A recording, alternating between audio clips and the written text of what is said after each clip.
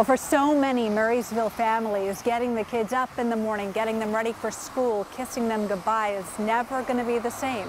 King 5's Ted Land met up with one family doing just that as they try to return to normal. The morning routine in the Reynolds household Are we ready for the bus? used to be a little more hectic. They didn't always make time to sit down and enjoy breakfast as a family. Usually it's cereal and milk on your way out to the bus. But then, 10 days ago, they were reminded Want some caffeine? just how lucky they are to be here together. It was hard to hear her talk about it.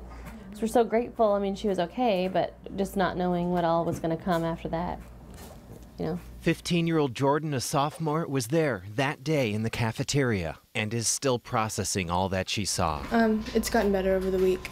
My friends are really helpful in being distractions, that's for sure.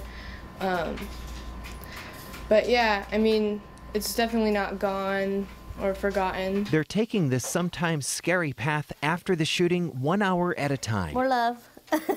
Some good, some not so good. Okay, I'm not crying. Yes, you are crying. No, I'm not. No, I'm not. Sending their daughter back to school where it all happened won't be easy. Today's a little bit different. Oh yeah.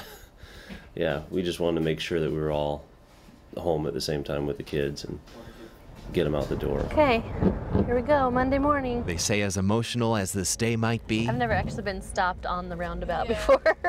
We might all be a little bit nervous about today. they just want to get back to what you might call normal life, Love you. Okay.